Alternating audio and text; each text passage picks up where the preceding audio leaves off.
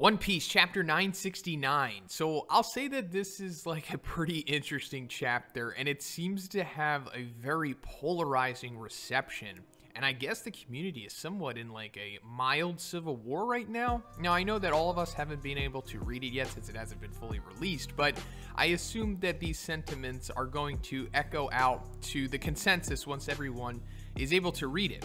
Now, we have to remember that at the end of chapter 968, we weren't going to have like this big conclusion or this big satisfying outcome to the meeting of Oden and Orochi, because there was a huge time gap in between Oden's Orochi in that moment. It was like 5 years. Now that we know the connective tissue, a lot of people aren't really happy with it because they feel that it kind of ruins Oden's character, or even I've seen a lot of people saying that this is just straight up bad writing by Oda. Now, I don't agree with this. I think that it all makes sense, and it's just kind of hard to swallow, honestly. I just think that this is more so representing the entire narrative of Wano, and as well as just making Oden out to be the tragic hero that he is, because that's always what he was.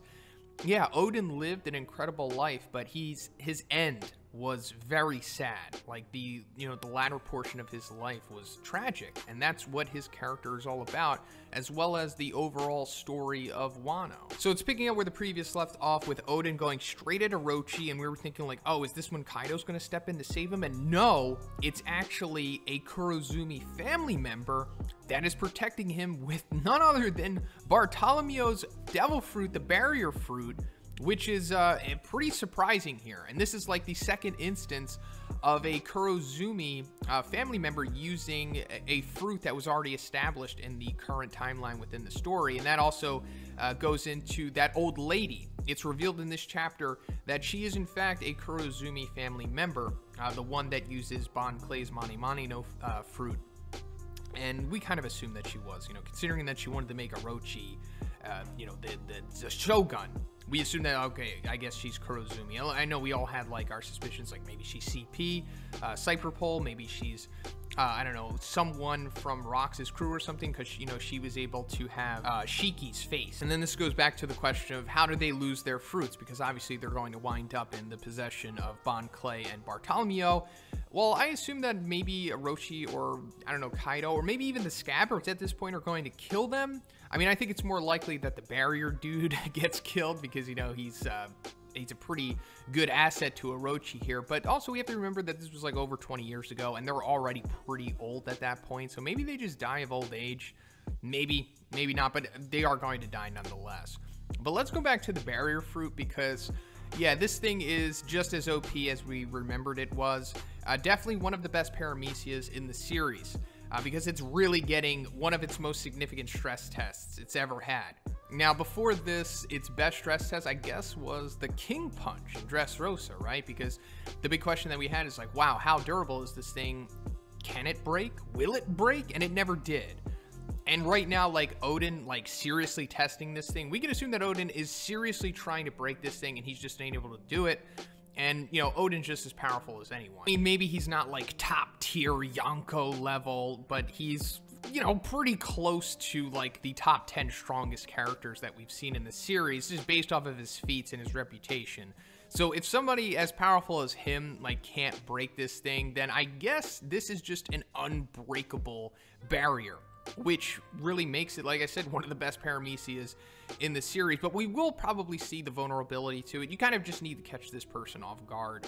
And also, there are other things that can pass through it, since you can, like, hear Bartolomeo talk, and he can hear other people's voice. So I guess sound can pass through it and stuff like that. So it's not, like, impervious, but it is pretty ridiculously powerful nonetheless. So then it comes to Orochi basically making a deal with Oden behind the scenes. We don't exactly find out what they say, but it's also revealed that Shinobu hears this agreement. So I assume that it's basically like, hey, if you just play by my rules, if you just be like a dancing fool in Curry, we'll let everyone live. We'll leave you alone. We'll let you live in Curry. You stay with your family, but you have to keep dancing. Because also, like, we see, like, those people that are supporting Oden, they get shot Like, one of those dudes gets shot with a poison arrow, and then we see Kaido appear above the capital. So it's like, yeah, if you try to, you know, cause any more ruckus or anything, Kaido's gonna go out and just destroy everyone. And he clearly can, because we saw how powerful his friggin' fruit powers are, or allegedly his fruit. And this is one of those developments that has really rubbed a lot of people the wrong way, because they're like, why is Oden trying to make a deal with Orochi? You know, he can't be trusted. Like, this is unlike Oden's character. And I'm thinking, like, I guess this kind of falls in place with where Oden would be in his life at this point, because before this, we saw that he was very selfish. He left Wano to go on his own journey to essentially find himself, to go on the adventure that he always wanted. He even came back and then left again. So I guess this is Oden trying to have some kind of retribution for everything that has happened, and because he basically, I don't know, in one way or another allowed Orochi to take over because he left and everything. So like, he feels that I guess it's his responsibility to maintain Wano as much as he can, considering, you know, what he allowed happened to him. So if that means that he has to dance like a fool for 5 years in order to just make sure that Curry and his immediate family and friends are going to be okay, then I guess that's what he does, because it's like, you know what, I don't want to be selfish anymore. This is a small price that I have to pay in order to make sure that everything's okay, because like, if he decides to fight back, then he's just going to, you know, there's going to be so many casualties, just like we already saw in the beginning, like just people standing up and like being excited about Oden. They got shot down. That one dude got shot down, and then we saw Kaido. So he's like, you know what, instead of just trying to fight back, let me just try to mitigate and just try to just save everyone that I possibly can by sacrificing my dignity. Oh, and another cool thing that we're seeing in this chapter is when Moria went against Kaido, and we're seeing what young Moria looked like. I guess this is like when Moria was like a supernova or something. Looks very different than what he looks like now. Like, he's not all weirdly shaped the way that we see him in Thriller Bark, and then afterwards he kind of just like is almost like in a normal humanoid form, at least for the One Piece world. And he has like a regular katana at this point. He doesn't have like a scissors. So he was, I guess, very different back then. But we can also still see that he definitely still had his shadow fruit at that point, because we could see the bats and stuff. But it's also connecting that when he did fight Kaido, it was at Wano. So that just ties together all the storylines. Like, he fought Kaido, lost, and then stole Ryuma and Shushui. So that's pretty cool how that all ties together. And it makes me think like Oda had this planned that far in advance, because it does make sense, because, you know, Kaido is confirmed to be here at this point. So, you know, it would be the area and place that connects, you know, him getting Ryuma and fighting Kaido. So I think that's super interesting. But then we're coming to the end of the chapter, and we see that Orochi has, you know, in fact gone back on whatever kind of deal he made with Oden, and he just invades Curry, and he's like, I'm going to turn this into a weapons port. And I already tried to strong-arm Hyogoro into doing this, but he declined, and then allegedly he's killing his wife now. And it says that he kills his 16 followers, but I'm pretty sure they were still alive, or at least some of them were still alive. In the Udon mines, because that's also what wound up happening to Hyogoro. He got sent to the working at the mines basically for the rest of his life. So this is the moment when that happens, because he's like, Kaido's probably going to kill him, but that turns out he doesn't kill him. He just forces him to have labor for the rest of his life, and I guess that's what contributes to him shrinking in size the way that he has. And then, of course, this is the straw that broke the camel's back for Oden. Oden was just, you know, playing his part for the last 5 years, you know, making sure that everybody's going to be safe. But he's like, oh, so this was all for nothing? You're still just going to stab me in the back after I was playing what you wanted this whole entire time? That's it. All right, I'm going to go after Kaido and Orochi now. And then we see him gathering the scabbards together, and then it ends off with them all about to go their final march and basically have their own little mini war. And then I suppose in the next chapter, we're really going to see Kaido versus Orochi for real. Now, I doubt we're going to see like an extended fight. We'll probably see like maybe 2 or 3 clashes between them, and we'll definitely see him injuring Kaido, which is going to be incredible. And maybe it will give us more insight into Kaido's weakness, or just Kaido's vulnerability at all.